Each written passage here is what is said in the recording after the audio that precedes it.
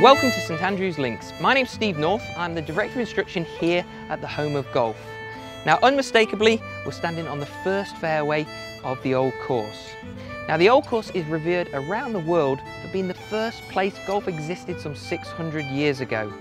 Now, over the years, it has hosted the Open Championship, the Ladies British Open, as well as many other prestigious events. Now, whether you're looking to come to the Home of Golf or just an avid viewer of the Open Championship, we'd like to give you an insight into this famous links. The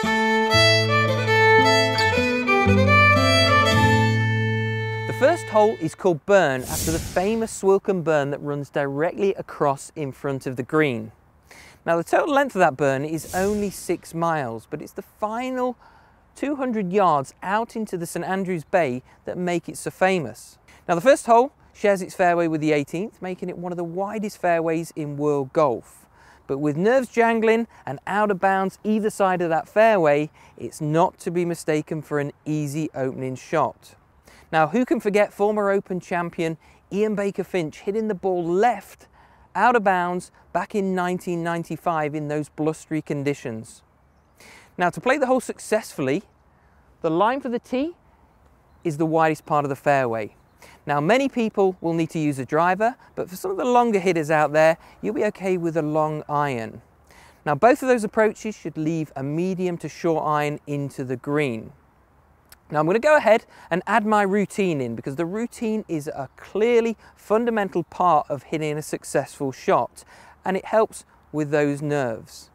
So what I would do here is I would walk into the shot and try and visualize exactly how I want to hit that ball. So I'm aiming at the wide part of the fairway here. I've got my 3 iron. I'm now going to walk in and just have a couple of practice swings to feel the weight of my club and again visualize that ball flying down the fairway. So again, focus on your routine. Don't be thinking about anything else outside or where you're actually stood. Just focus on executing a smooth swing and a good strike.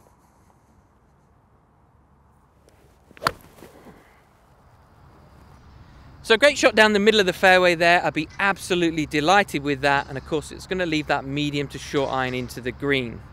Now, again, the routine is a fundamental part of the game. And if you're going to enjoy your experience here at the Home of Golf, I would definitely add that into your game. So I'm really pleased with that 3 iron. You can see it's in the big wide part of this fairway. I'm not messing with the out of bounds on either side. Now, as I mentioned on the tee, you can see the Swilcan Burn is snaking its way through this hole before it goes out into the Bay of St Andrews. Now, while I was on the tee, I had a look at the pin sheet and I could see that I've got a sucker pin on this hole.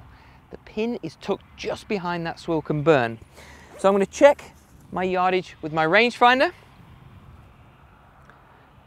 We've got 132 yards to the pin.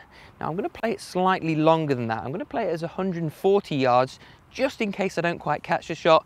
That ensures that I'll carry over the burn and onto the green. So I'm going to take a 9 iron, have a couple of practice swings here and try and visualize exactly what I need. And then focus on a good contact. So I can take dead aim at this pin.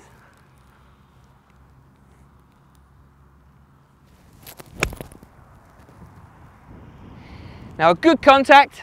It's a little bit left of the flag there, but nicely over the burn. I'm on the green in 2, which I'm going to be delighted with on this first hole.